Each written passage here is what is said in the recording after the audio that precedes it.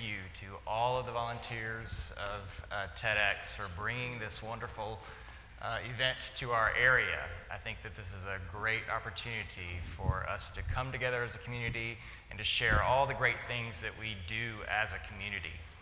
I grew up in this area. I love the mountains and foothills of Western North Carolina. When I was ready to enter college, I had no idea what I wanted to do with my life. And so I took some courses at the local community college just down the road in Burke County. And as I was going through my courses, my mother noticed that I liked to doodle, and I liked to draw, probably on my notebook for psychology class and science classes. And she said, well, why don't you take an art class? And so I did, and I fell in love with art. I took drawing classes, painting classes, sculpture classes. And I began my academic career in art, went and got a BFA and an MFA. And it wasn't until later on in my career in art that I really fully understood what art was, which was a form of communication. And like a lot of young students who come into an art field, you want to really hone in your art skills. How good can I design? How good can I make this drawing? What is it that I do that's going to make something very beautiful or handsome? Communication is the real power behind art. And as an educator, now at the same community college that I started at, I've really been able to unfold and unravel a new form of what art can be in terms of its power to the community, and is to serve the community.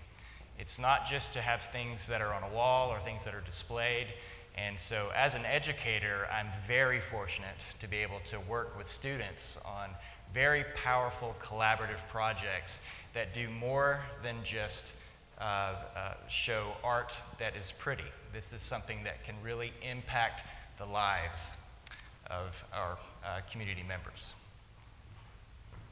Yeah. Go back. I want to show you a series of slides of what I mean by this, and what are we doing with students that is making such a large impact on the community. This slide is from a Burke Reads project, part of a national movement called the Big Read Project. Basically what this project was to engage students in the community, both at the public library, at middle school, elementary school, and engaging in reading, the power of the story. So what we did as with our students was to come up with an interactive installation that was going to be a theme within the Burke Reads project. With the book was Ray Bradbury's Fahrenheit 451. So the process was, well, what do we do? First of all, I had to go back and read Fahrenheit 451. The students who were in the program, some had read the book and some others hadn't. This engagement of collaboration became a powerful tool for education because we got the students to first read the book, maybe bring in an English teacher to really fully understand what the concepts of the book were. So collaboratively, through many departments, we came together and put together some concepts for our students to work on. And our students at the college work in new media. They work with all various forms of media. They interactive design, content creation, which is all the great 3D content, and interactivity. So this is a slide that we put together for what we did in terms of our interactive show. And this was held downtown Morganton.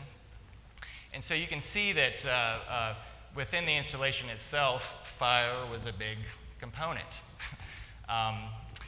One of the slides here shows that people interacting with a Xbox Kinect. Of course, we weren't using Xbox, we were using our game technology. All of the content was created by our students. I'll show you a little bit of a video from the installation itself. So what was really cool about it is that, well, what do we do for this installation? How can we really showcase what we do at our college where a lot of people don't know, wow, what kind of interactivity are you talking about? What kind of technology do you mean when you say interactive installation? The installation was called Mildred's Parlor. Of course, that's a concept within the book. Mildred was a character. She had an interactive living room. But the students were able to engage in web console apps, mobile apps, iPad apps, and then also the Connect, which was the motion detection interactivity. And of course, we see a little kid here trying to get into, there the hands go. Again, a great project for our students to be engaged in, and they learned, and it was a wonderful component for our education for the students. Okay, so our students in our facilities, just like at universities or any other colleges, you know, they are a part of a program where yes, they do have to learn all of the software skills, all the components of interactivity, the things that they have to do in class. But if we were just to keep them in class, if they were just to do student projects, they're not going to get that rich experience with serving real-world projects for the community. And so we have at our college really made a big effort in seeking out projects, service learning projects, that the students can get engaged in, because it fosters a community engagement where we can expose what the students are doing to with the community services, and by that exposure, we feel that this can be a springboard for industry. We need to expose what we're doing at the college to the community and have that communication, because that is what we feel will be a great component for economic development. This is another project. We worked in 2 graduating classes on a bio-network grant. And I put this up here because this was really one of the things that helped launch this idea. It's certainly in my head in terms of, wow, this is a powerful thing that we have here. We can get the students involved in projects where they have to research and learn, just like they would in industry. Well, yes, I know how to create a 3D model. I know how to animate. I know nothing about DNA processes. So this bio-network grant actually was to visualize DNA processes like polyphoresis. I know nothing about DNA. So this was a great experience for myself and other instructors in terms of learning a new component of knowledge. You know, this was a great project for us to give a visualization, but the students learned an extra component. They had to learn the processes in order to complete the visualization. Of course, the college certainly benefits.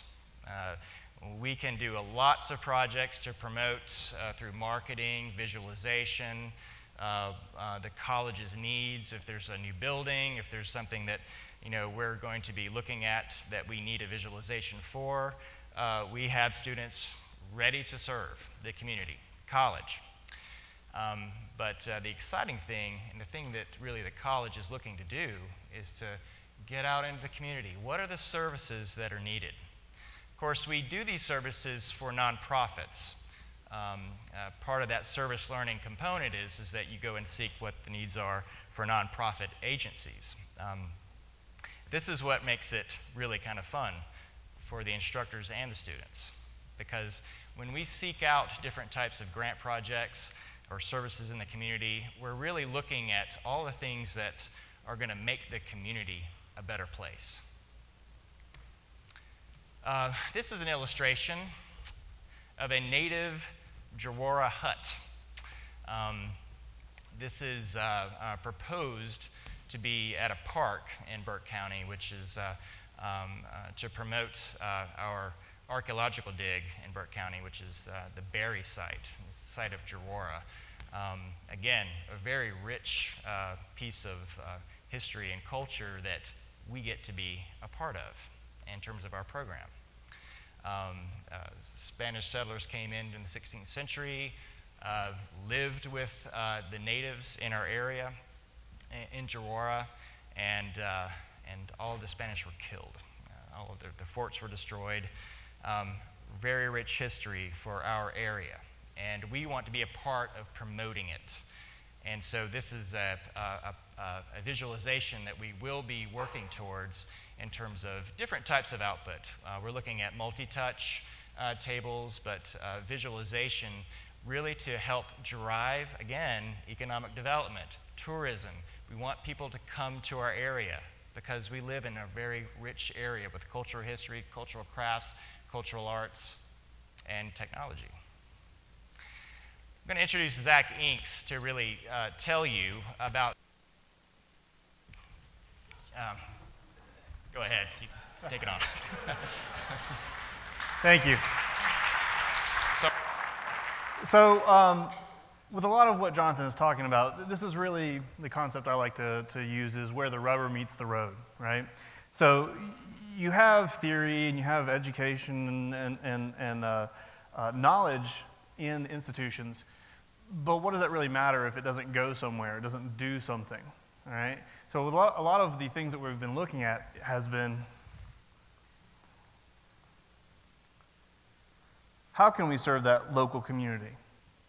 The slide you're looking at right now highlights the beginning of a dialogue between our therapy rec department and our simulation and game department. Two totally different fields, right? So simulation and games, high tech, you know, visualization, 3D, all that kind of stuff. Therapy rec, soft skills, right? We had to bring these students together, show them the different worlds, but then find that common ground.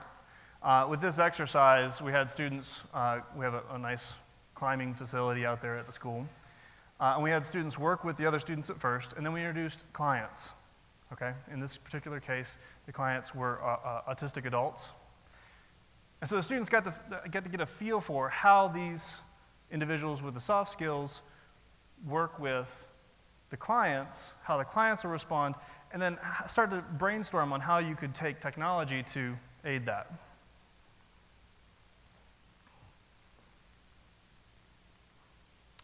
So this is one of the key technologies we're using right now. This is the emotive headset. If you've watched some of the big TED Talks and whatnot, they did a show on this. What this headset does is it actually allows you to map thought to input, okay? It's still an early technology, and it has you know, some of the clunkiness thereof, but the idea is pretty simple. Different regions of your brain fire off when you think certain thoughts. So you can then train or map those thoughts, i.e. copy where those regions are at, and use those thoughts to then provide an interface for the user. This is the reason we're doing this. There are individuals in our community who have no ability to interface with a computer in a normal way. This is Chelsea. She has very, very, very, very limited motor skills, but she is an incredibly bright young girl trapped in this body. Chelsea was able to master this technology, or at least the intro to this technology, within a couple of minutes, whereas she could not move the keyboard or the mouse to get any kind of interface with the computer. She was able to move a virtual box in space using her thoughts. Some of the other innovative technology which we're taking advantage of, and also this one specifically originates in this area, is with motion controls and motion input. You saw a little bit with the Microsoft Kinect, but this particular piece of hardware and software, which we have access to at the college, allows you to take the same sort of basic concept of sensors in your phones for tilt and movement and geospatial positioning, and wrap that into a flexible module, which then can be attached to anything. So what you're seeing, if you can look at the arm and the wrist, those are the same basic modules, just linked together. And then in the software, we say, okay, well, that means this one's an arm, that one's a wrist. You can tell the relative position, and you can use motion to interface with the computer. But the backside of this is really, what can you then collect and then data-wise and then reinterpret for the benefit of individuals? So the obvious application with this is motor skills. If it's software-based, you can take something like this and make an application, like a game, something that is fun and interesting, and have somebody, reach for an object. Then have the therapist crank up the distance they have to reach behind the scenes. And then that person reaches for the object again. And over time, without knowing it, the person's mobility should improve, and we'll also have metrics to prove that. One last thing I'd like to end it off to Jonathan is a little story from the founder of Atari, Nolan Bushnell. He, in the early days of Atari, there was no established nomenclature or ideas of how you approach entertainment software for the arcades. So what became common with the engineers at Atari, speaking of which Steve Jobs was one of the early engineers at Atari, was that if no one came by and said, hey, wouldn't this idea be neat? Or isn't this idea neat? They knew they had a winner on their hands. And so what I'm asking you guys is to take this dialogue that we're talking about between community and the resources like community college and say, wouldn't that be neat? Come up with some ideas that you can share for us. And where the rubber meets the road, that's where we'll find us. Because the road is totally useless without the rubber, and the rubber is totally useless without the road. Thank you. Stay. And again, just as this last slide, as you know, the 2012 State of the Union Address, this spotlighted North Carolina and as Central Piedmont Community College in terms of the partnerships that are being made right now to put people to work. We feel that these projects that we're doing, yes, they are great services to the community, but they're also springboards for economic development. These are the things that we need to do. So yes, call us, call your community colleges, and let's make a difference. Thank you.